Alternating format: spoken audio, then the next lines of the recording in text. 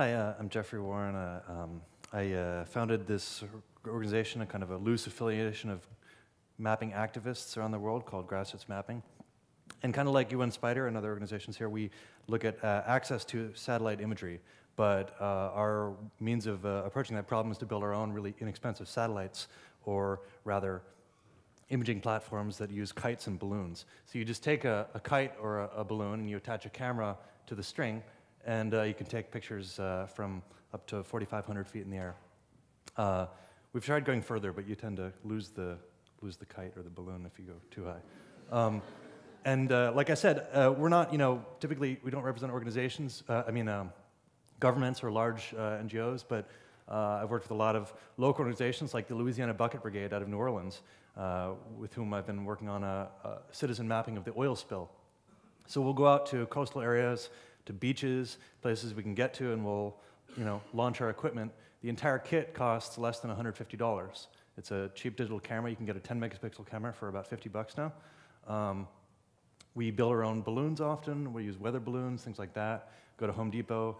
But the imagery we're collecting is actually extremely good. A lot of the data sets we're bringing back are 3 centimeter, 2 centimeter per pixel, which is about an order of magnitude better than almost anything else out there.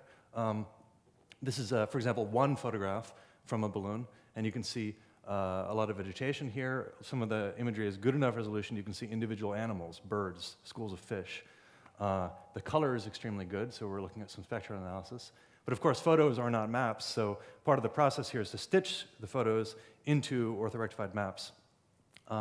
We've been working a lot with Gonzo Earth, Stuart Long, who was at the Camp Roberts exercises, and we use things like the open source GDAL toolkit, but we've also developed an online tool called the Cardigan Knitter that allows anyone to do it with just a modern web browser. You upload your pictures directly to the site, you stretch them onto a base map, and you get images like this. This is about a mile-long stretch of Grande Isle Terre in Louisiana. This is an image of the Chandeleur Islands. You can see kind of large swaths of oil that are moving westward. You can see also that the underlying data, this is, I think, it might be USGS or something, but it's from Google Maps, is different because, of course, the sands shift and things change over time, but our maps are extremely up-to-date. A lot of times, our maps are so good. These are birds. I think these are terns and pelicans on a sandbar with oil deposited there, that there's almost no underlying data you can compare it to because it's much higher resolution. We've also done really long maps where you actually just attach a kite to the back of a boat and you kind of sail up the coast, right? So you can get, this is several miles of coastline. We're releasing all the data for this project, for the Gulf Oil project, into the public domain, so you can download it here in GeoTIFF, TMS, a variety of other formats. Another kind of project I'll talk about.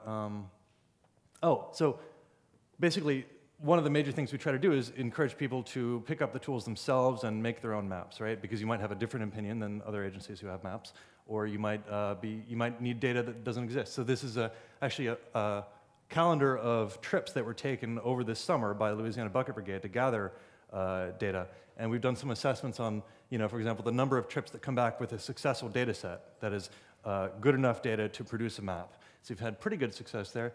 And also the number of mappers who go on a certain number of trips. So you can see that a lot of people go on, like 30 or so people went on one trip, and then we have kind of a core group of participants who go over and over and really build up expertise. Part of this, of course, is good instructional materials. We've produced illustrated guides, all kinds of things, so that people can learn how to do it. And this summer, I was saying, I got an opportunity to work with the Jumpstart International organization in Georgia, the country, Georgia.